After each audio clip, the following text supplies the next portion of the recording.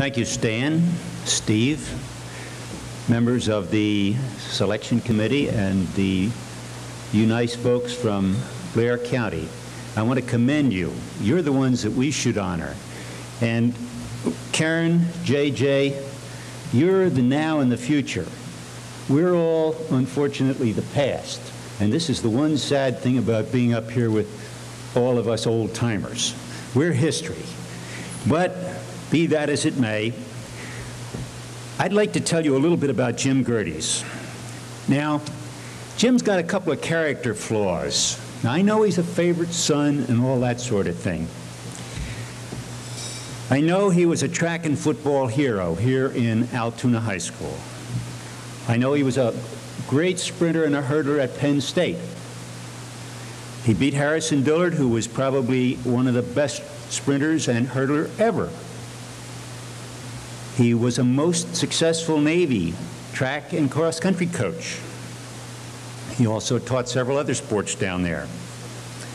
He directed numerous Special Olympic programs and high school track meets in Maryland. So you can see this man has done a lot of outstanding things, but he still has these flaws that I have a problem with.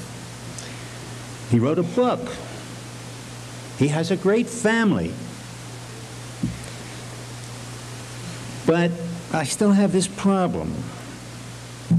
You know, back at Penn State, we all had, I have a problem with those too. Back at Penn State, our coaches all felt that cross-country was the basis for everything. You trained for cross-country before the season, during the season, and after the season. And the same thing with track. But Jim, he couldn't run more than a quarter of a mile. You know, after we're out there beating our brains out, we're looking for Jim. You know where he was?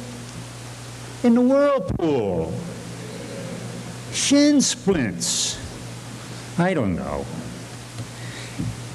I think he is proof of the old adage. His success as a cross-country coach at Navy, I think, is a proof of the old adage. Don't do as I do, do as I say. He always was a real con man. Another weakness that he had was a game of hearts. Now, at Penn State, you had to play hearts when you went on a trip, on a track trip. And Jim and I, we always thought that we were pretty good, but we ended up being contributors. Isn't that right, Jim? Our coach, Chick Warner, I think, could have given his salary back to Penn State. He was usually the big winner.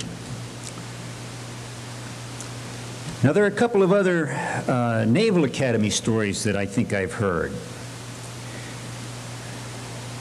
If it's true, he has a pair of bedroom slippers that he takes with him everywhere. I think it's his security blanket. Now, is that true, Jim? I don't know where he's at.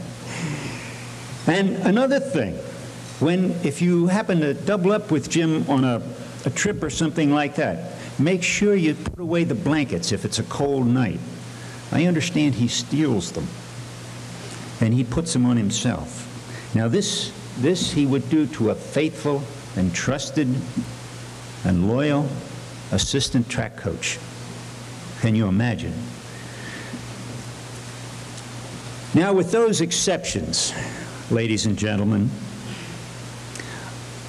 I want to present to you Jim Gehrdes, who was one of the best friends, a fine sprinter, and a greater hurdler, both at Penn State and later. And he's a great guy. Jim Gehrdes.